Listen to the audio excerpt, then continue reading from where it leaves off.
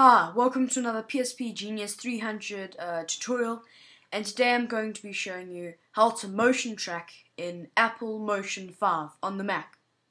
Alright, so what you want to do is you want to open Motion, alright, and just go to a blank Motion project.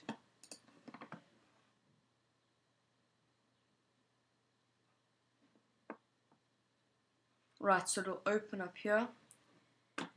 And now what you want to do is you want to import your footage. Okay, so I'm going to get my files from movies, and I'm going to use this file here, drag onto the layers here. Right, so there it is.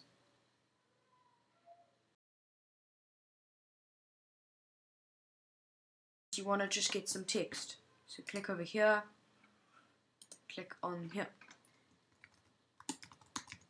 just type whatever you want.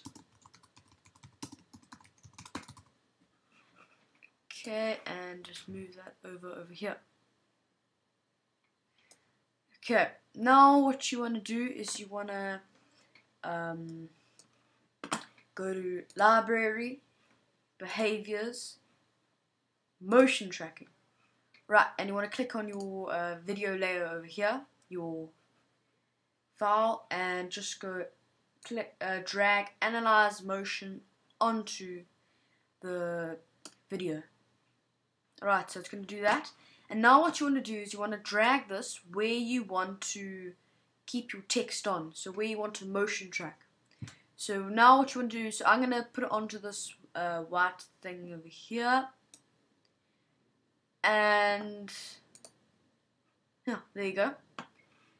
And now what you want to do is you want to go to Inspector and now Analyze. So it'll just analyze the footage and it'll track it.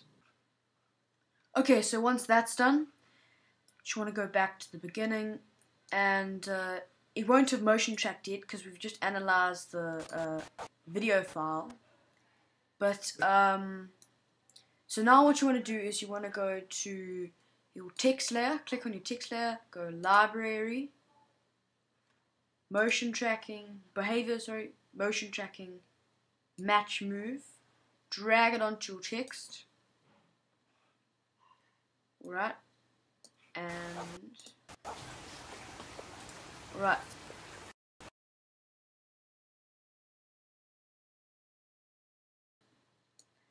But now what you want to do is you want to go into